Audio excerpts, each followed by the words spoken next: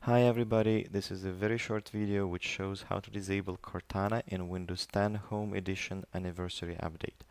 Cortana, as you know, is a personal assistant introduced by Microsoft on Windows 10 operating system. It accesses your personal information like emails, calendar events, location data, and web search patterns. This is considered by many an intrusion into personal space and a breach of privacy.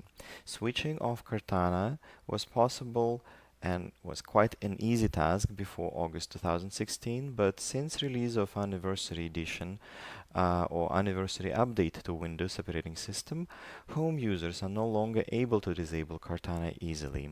In fact, Microsoft does not want you to disable it because it actually collects so much personal data. It can be used for targeted advertising in future.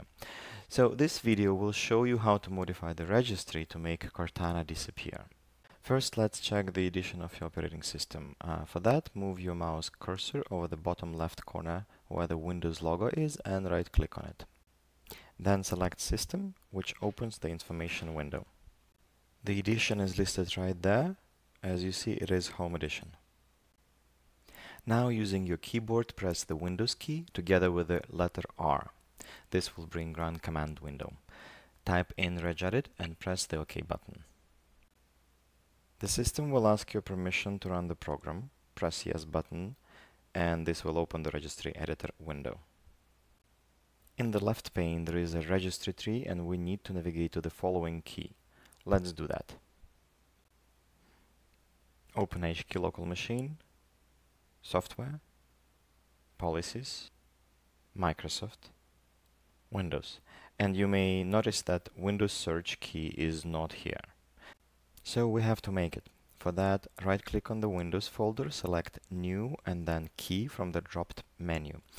This will create a new key, name it Windows Search, and now we need to create a value which will be controlling Cortana's behavior. Right-click on the empty space anywhere in the right pane and select New dword 32-bit value. It's important to use 32-bit value even if your Windows is 64-bit. Now the new value is created and you need to rename it to Allow Cortana, no space, and close the registry editor.